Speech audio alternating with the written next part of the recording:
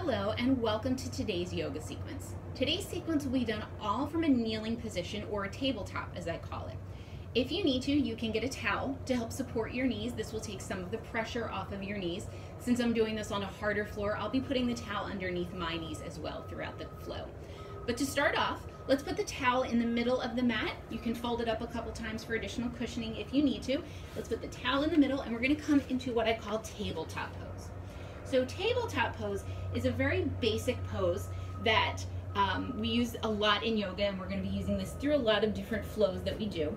To come into tabletop, make sure your knees are directly underneath your hips. So your knees should be about hip width apart. Your hands should be underneath your shoulders. So your wrists should line up with your elbows, which should also line up with your shoulders.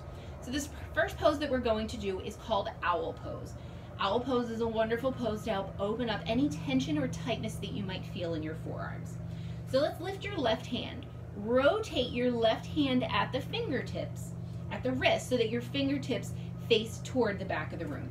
If this feels uncomfortable for you, if this is too much pull in that left arm, you can rotate your fingers just so that they're facing the side of the room. If you have those fingertips completely rotated around to the back of the room and it feels comfortable, you can lean back slightly. This is going to put a little bit more tension and tightness into those forearms, but it's also going to extend those muscles just a little bit more. Or you can lean forward. That's going to take some of that tension off as well. Take a deep inhale. As you come back, let's lift that left hand at the wrist, rotate it at the wrist, because that's going to bring some energy back into your hands. Place your hand back on the mat, and we're going to go into a movement called under the bed pose. Let's lift that left hand again. Reach your left hand through this opening that you have between your right arm and your right leg, and reach for the opposite side of the room. Resting your right hand on the mat next to your head, the left side of your face is resting on the mat, and that left arm is reaching all the way through. So you've got a little bit of an inversion here. Your head is below your heart. You have a little bit of a twist in your spine. So if you have a tight lower back, this is a wonderful pose to do to release tension that you're feeling in your spine, in your lower back, or just any general tightness that you're feeling overall. Continuing to breathe, nice deep inhales, nice full exhales. Let's put some pressure on that right arm. Start to lift yourself back up into tabletop pose. From here, we're gonna go into cat-cow pose. Take a deep inhale. Let's lift your tailbone up to the sky, drop your belly down, shoulders come back and down, looking up as we come into cow pose. Now let's drop those shoulders down, lift your tailbone, tuck your tailbone under, lift your spine, tuck your tailbone under, coming into cat pose. Inhale, let's come back into cow, tailbone goes up, shoulders back and down. Exhale, tuck that tailbone under, coming back into cat pose. Inhale, coming into cow. Exhale, coming into cat. One more time in each direction. Inhale, coming into cow. And exhale, coming into cat. Okay, let's bring ourselves back into tabletop with a flat back. Bring your knees out to the side of the mat. Let the tips of your toes, your big toes, touch each other. And then shift your weight all the way back, coming down into child's pose. Extend your arms out in front of you. We're going to go through a nice gentle flow. I call this snake flow. It's a nice way to get your heart rate going. Not too much, not like a sun salutation, but it gets your heart rate going and stretches out and lengthens all of the muscles in your back. Take a deep inhale, coming up into tabletop pose.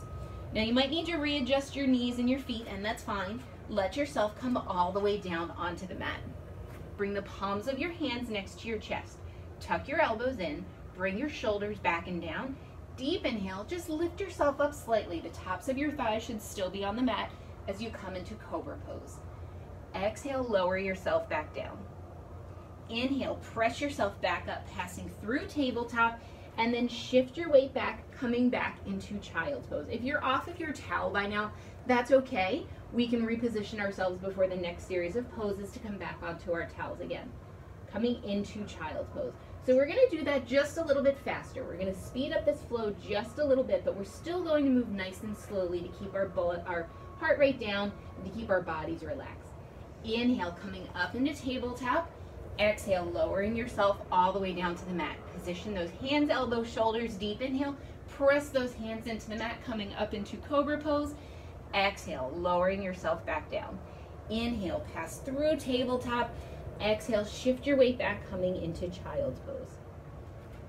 Inhale, coming up into tabletop. Exhale, lowering yourself back down. Position those hands, elbows, shoulders. Deep inhale, coming up into cobra. Exhale, lowering yourself back down. Inhale, press yourself up through tabletop. Shift that weight all the way back to your heels, coming into child's pose. We're going to do this one more time. Inhale, coming up into tabletop. Exhale, lowering yourself down. Inhale, coming up into cobra. Exhale, lowering yourself back down. Inhale, lifting up through tabletop. Exhale, shifting your weight all the way back into child's pose. And let yourself relax just for a moment. Inhale, coming up into tabletop. Now you can reposition yourself so that your knees come back onto this mat, onto your towel. Now I'm going to switch to the other side. You can stay where you are, but I'm going to switch to the other side so you can continue to see these poses from this variation.